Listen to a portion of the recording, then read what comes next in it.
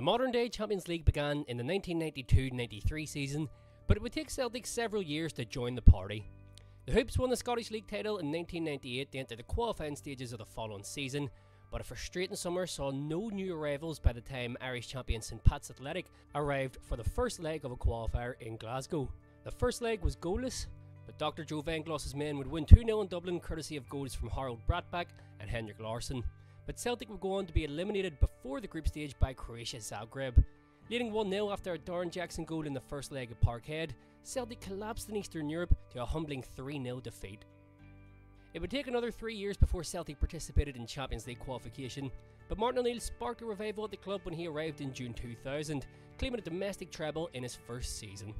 His side would face only one qualifier to try and reach the group stage of the competition for the first time, but the draw was as difficult as it could have been, pitting Celtic against Dutch giants Ajax. Celtic went into the first leg in Amsterdam on the 8th of August 2001 as massive underdogs. The Ajax squad at the time had the likes of Zlatan Ibrahimovic and Rafael van der Vaart in their ranks, and would go on to win the Dutch domestic league by 5 points that season. But Martin O'Neill's side delivered a sensational performance, winning 3-1 on the night with goals from Bobby Petta, Didier Agath and Chris Sutton. There was still work to be done a fortnight later at Parkhead, and though Ajax won 1-0 on the night, it was Celtic who progressed 3-2 in aggregate, finally reaching the group stage of the Champions League for the first time. The Hoops were drawn in Group E alongside Porto, Rosenborg and Juventus. The Juventus squad of 2001 were truly a sight to behold, an all-star cast containing the likes of Gianluigi Buffon, Alessandro Del Piero, Pavel Nedved, David Trezeguet and Edgar Davids. Celtic's debut game in the group stage was supposed to be at Celtic Park on September 11th against Rosenborg, but was postponed due to the events in New York, so instead it came in Turin against that elite Juventus side. Juve were strong favourites, and a David Trezeguet double either side of half-time put them 2-0 up and firmly in control, but Celtic fought back. A free kick from Stilian Petrov got Celtic back in the game, and when Edgar Davids got sent off with 15 minutes to go, Martin O'Neill's side had the Italians pinned back. With 5 minutes to go, Henrik Larsson was brought down in the box, and the Swede coolly converted the penalty to unexpectedly draw Celtic back level.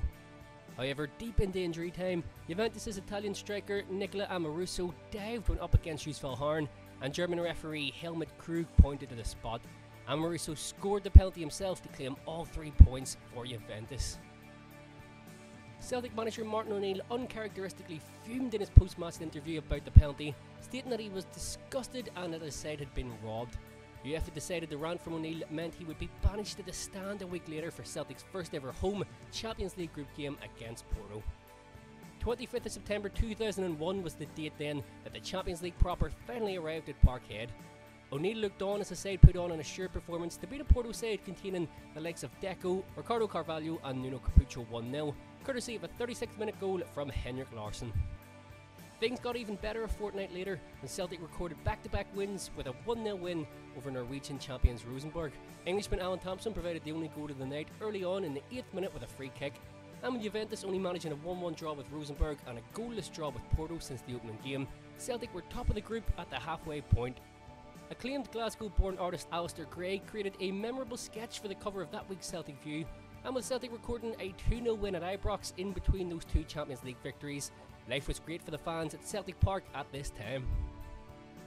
Things came crashing down slightly a week later, courtesy of a disappointing 3-0 defeat away to Porto. Celtic weren't at the races for the entire game, and had gone 1-0 down in the first minute, never to recover. Things got worse a week later in Norway. Martin O'Neill's side lost 2-0 to Rosenborg on the 23rd of October 2001.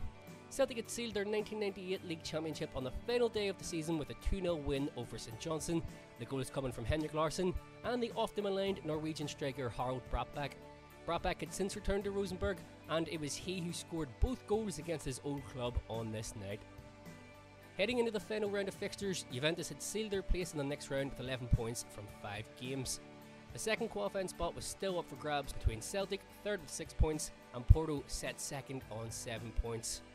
The stage was set for Halloween night 2001. The all-star Juventus squad arrived in Glasgow as strong favourites and fielded a full strength 11 despite already having qualified. Elsewhere, Celtic needed Rosenborg to do them a favour in Portugal. Del Piero gave Marcello Lippi's men the lead after 19 minutes, but Yusuf Harn equalised for the home side just 5 minutes later. Right on the stroke of half-time, Chris Sutton scored to put Celtic ahead. Fan favourite Lubomir Moravcik had put the ball through Del Piero's legs. Things were going well, but news came from Portugal that Porto went into the interval 1-0 ahead, so the Hoops needed a goal from Rosenborg and to hold on to their lead to have any chance of progressing. Just 6 minutes into the half, David Trezeguet equalised for the visitors, but Henrik Larsson slotted home a penalty on 57 minutes to restore a 3-2 lead for Celtic, before Chris Sutton doubled his tally on 64 minutes with an unforgettable volley to put Celtic 4-2 up. David Trezeguet scored once again on 77 minutes to make it a nervy ending, and the French international striker seemed to have completed his hat-trick in injury time to make it 4-4, but his goal was disallowed.